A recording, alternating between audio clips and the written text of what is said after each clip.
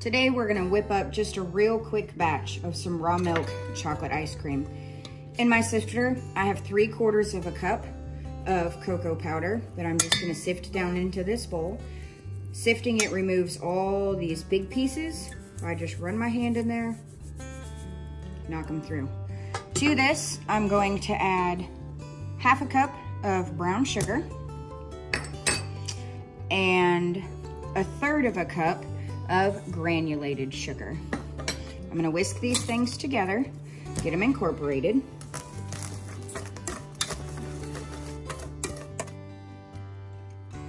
To this mixture, I'm going to add 2 cups of heavy cream with 1 cup of whole milk. I am using raw cream and raw milk. This is goat's milk from our girls, and the cream is from our big, beautiful dairy cow, Miss Jewel. So I'm just gonna whisk all this together until it's nice and incorporated.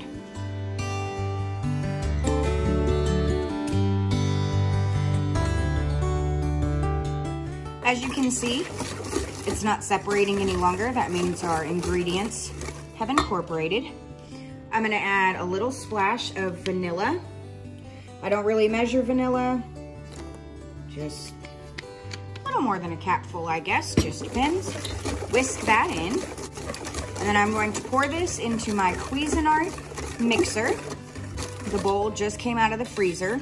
I keep my bowl in the freezer all the time because we have a family milk cow, so we make raw milk ice cream very frequently.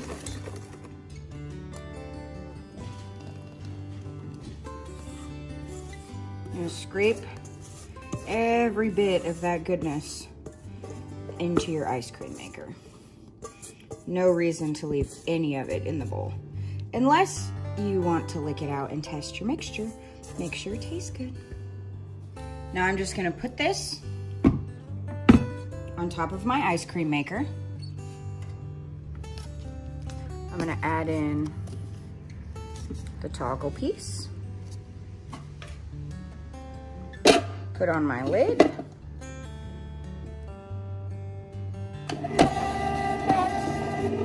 Turn it on. See you in about 15 minutes.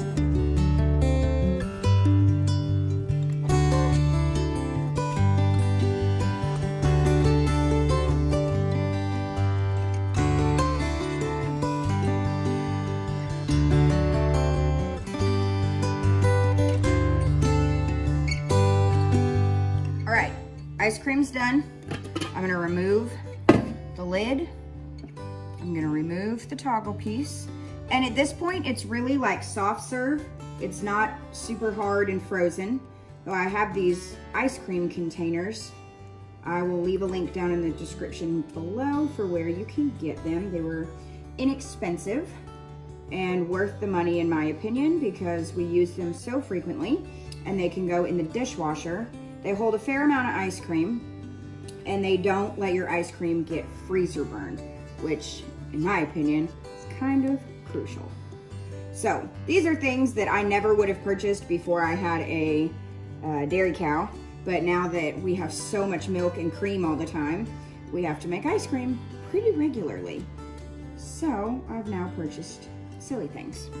All right, so I'm going to take this and just pour this ice cream into this container and then let it finish setting up in the freezer. My husband loves his ice cream this way.